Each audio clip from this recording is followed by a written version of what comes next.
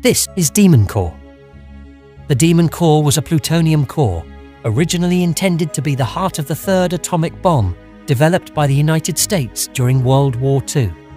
However, history took a different turn. Japan's surrender in the wake of the two atomic bombings prevented the assembly and deployment of what would have been a third catastrophic event. Consequently, the Demon Core was never utilized as intended and remained at Los Alamos National Laboratory, transitioning from a potential weapon of war to a subject of scientific inquiry.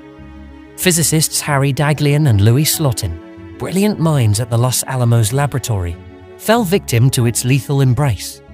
Their experiments pushed the boundaries of science and safety, leading to criticality accidents that exposed them to fatal doses of radiation and acute radiation syndrome.